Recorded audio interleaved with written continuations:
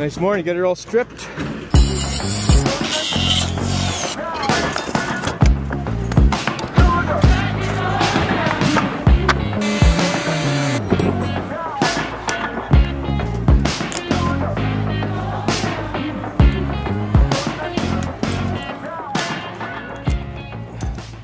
All right, Josh and I are snapping out our footings here. We've got things totally square. Use the little DeWalt 5-beam laser for that. And now I want to get the other side of all of my walls. We are forming up the inside formwork first because we have to put a corbel around this entire thing. So we are doing the plates around the inside of the foundation. So in order to use the outside dimensions, I'm gonna have Josh hang his tape over my lines. So what I need to do is a wall thickness plus form ply. 8 3/4 is one total wall thickness. Times 2 is 17.5. That way I can have Josh hold his tape 17.5 inches over this line, and then I can mark 14 feet. And that will give me my inside to inside. Once I've got that figured out, I can use this 17.5 inch distance as my reference for holding the tape over the line everywhere, and then go by outside dimensions and guarantee that my dimensions are perfect. This line here represents the plate. Then there's 3/4 of an inch of form ply and an 8-inch thick wall. So 8 inches plus 3/4 times 2 is 17.5. So we hold the tape at 17.5, and now I can go across here and mark my whole number out to out dimension on the plan, 14 feet.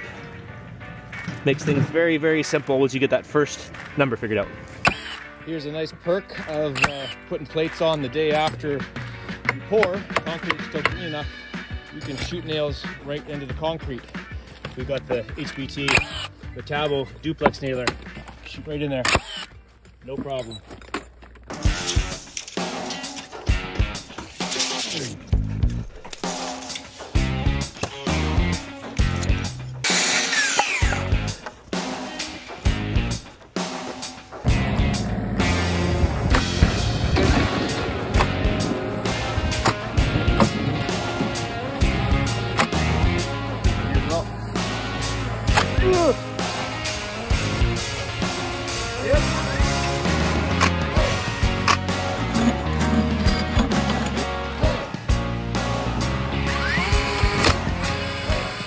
All right, order of operations. Stand the corners, then we put on our top row of 2x4, all on layout. Then we put in our sway braces to level everything, and then we fill it in.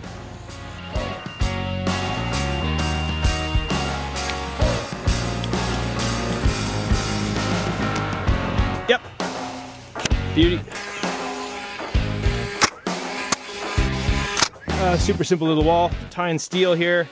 2 rows at the top, 1 at the bottom, and the max twin tire is 13 inches from jaws to head, so I am just going to use that as a reference for my bottom row. Boom.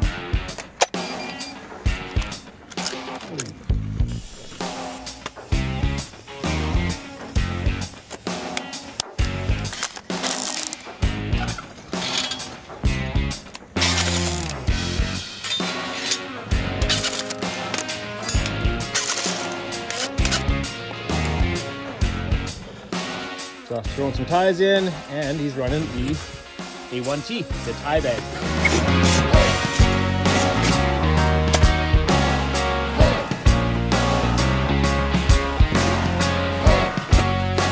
For those of you doing strip easy forms like these, heads up, the Dog U nail pro that we actually sell, I think it's the best nail pro on the planet, and its jaws geometry are ideal. They do not slip off these stupid little ties. They bite really good. So if you do this kind of work, check these things out. They're the best.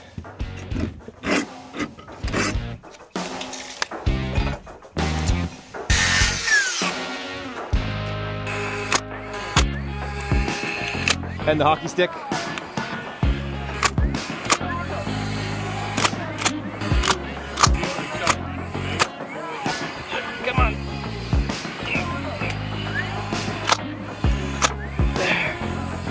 Beautiful.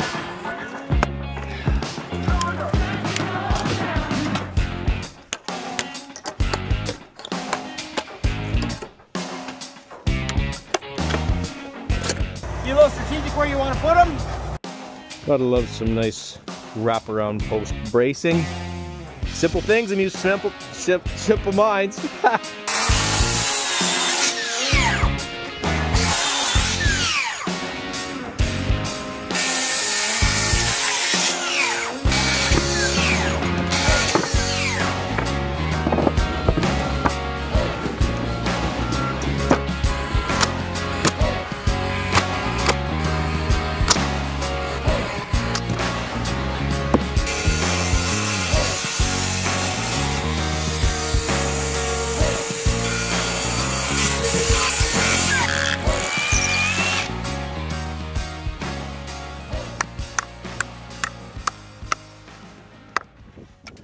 All right, here's how I quickly build columns accurately and strong. Use a couple form panels and then basically build it like a wall. So you do a bottom plate, top plate, put those two panels on there.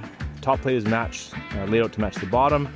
Put a sway brace on it that levels both the panels side to side, and then brace it back to the building or stakes, brace the other way. And those three braces take care of the entire thing.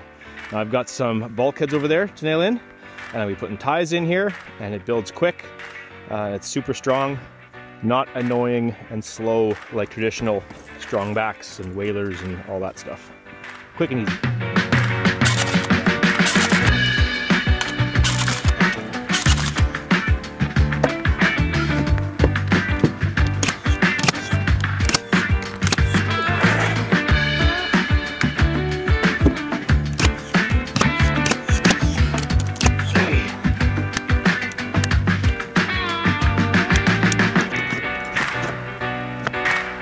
There we go, all done.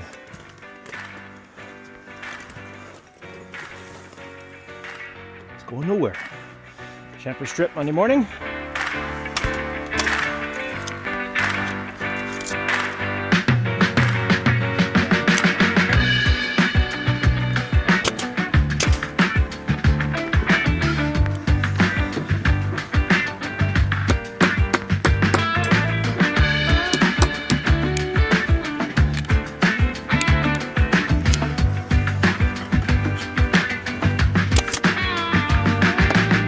Well, I don't want to go get a whole big form oil container, so I'm using a little bit of this. We'll see how that does.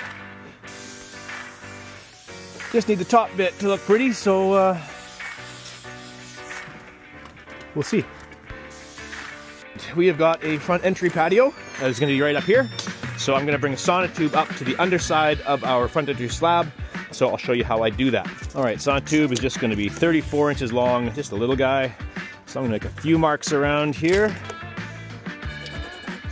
Nothing crazy. And then when I make this cut, I'm gonna focus on keeping the shoe of the saw square to the tube. So I'm gonna be eyeballing across the shoe here and the tube and following my marks.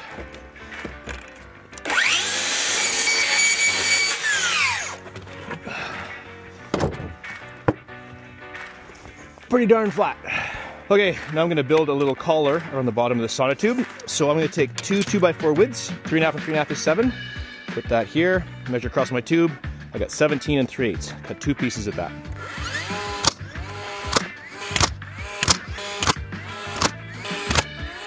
Okay, now I'm just going to fasten this tube to this little frame. So you can see how that fits in there nice. I'm just going to throw a 2-inch nail on either end here.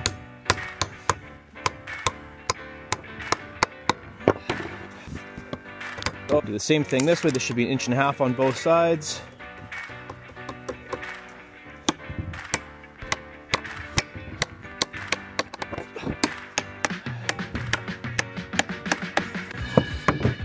Okay, I've got all my center lines on the outside of my little frame, and I've already got center lines snapped on my pad down here. So now I can simply drop this over top, line up my center lines, and fasten that down.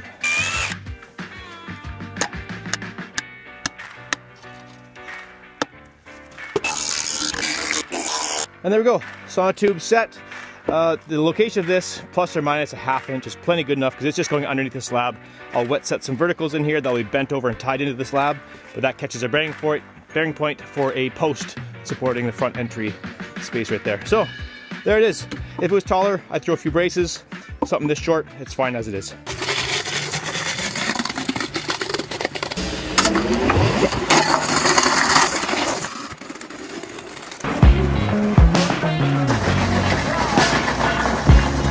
Okay, cool thing about this pump, he's got an air cuff up here.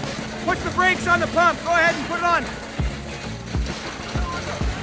So there, it's shut off. Now he's gonna let her open. There it goes. Way better than trying to choke this thing with a cable. Really well.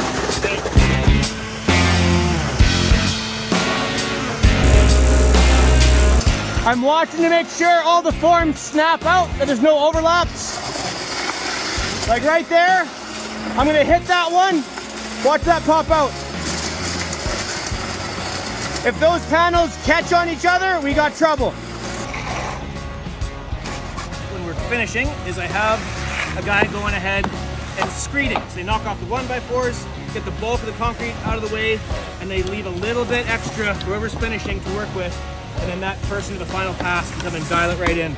So Josh there, pulling spreaders, getting the bulk off, getting it clean, and I chase them and make it as pretty as I can while still keeping up a good pace.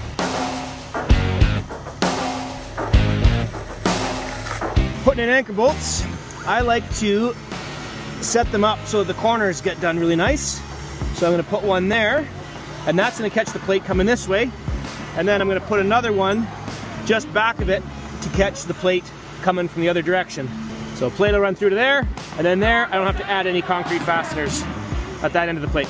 Also want to make sure we don't put any anchor bolts where there's going to be a post to catch a beam. So I'm going to keep those back a little bit. And on top of that, I'm also going to make sure that we don't put any bolts where we have doors. So we've got a slider door here and slab on grade. So this is finished floor height. So I'm going to stay out of the doorway and make sure we don't have to grind off any bolts later.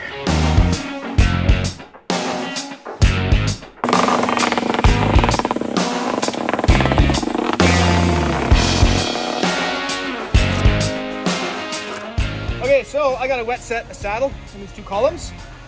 What I like to do to get those nice and make it easy, I'll find center here. So I got 6 3/4 from the edge. I'm just gonna make a little extra by tape at center, right there. Same thing this way, 6 3/4. Ballpark, there's center right there. And then I've got a couple long ties. I'm gonna put the slightest bend in those. And those are just gonna sit across here, like so. A little bit of bend, and I'm going to put my dowel now right on my crosshairs. Work that down in here.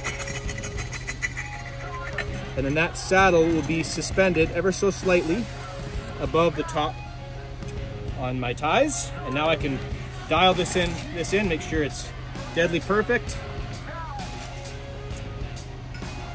And then when I get my other one set down there, I'm going to sight down these and make sure the blades are in line. And that'll ensure that when I go to drop a beam in here, everything is all happy. Another important thing when you're done finishing the top is to clean the bottom. Way easier moving wet concrete away from the bottom of your forms than hard concrete when you go to strip.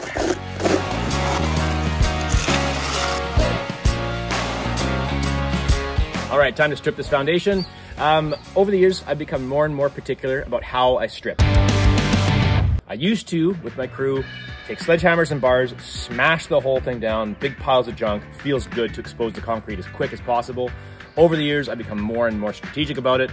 So what I do now, we'll strip all of the braces, we'll pull our top plates off of the forms, we'll clean those up, pull nails, we'll then pull off the bottom plate. Before I pull these ties off of here, pull a whaler off, I'm gonna remove the 2x6 because I can now jam my Birk bar in here and pry this off of here.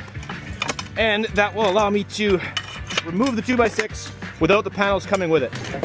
Then we'll knock our whaler bar off.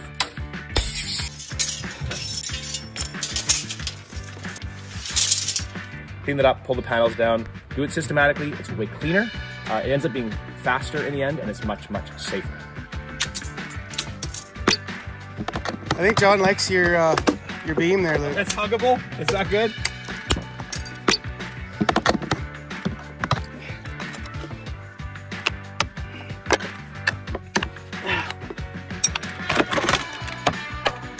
right, thanks, buddy. Looks nice. All right, I'm out of here. You on a vacation? See ya. Later.